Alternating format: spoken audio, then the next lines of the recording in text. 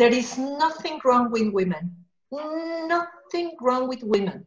It is a veil of perception that is not allowing us to see our magnificence. Nothing. Nothing wrong with being beautiful, with the size of your waist. There is nothing wrong with your tone of voice. There is nothing wrong with your ideas. Nothing.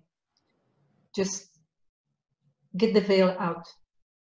Now, what is going to happen is that the programming is going to affect you again constantly, because the television is going to go, because your neighbor is going to say. So what you have to do is notice and pattern interrupt. Pattern interrupt. I notice the programming. That's a programming.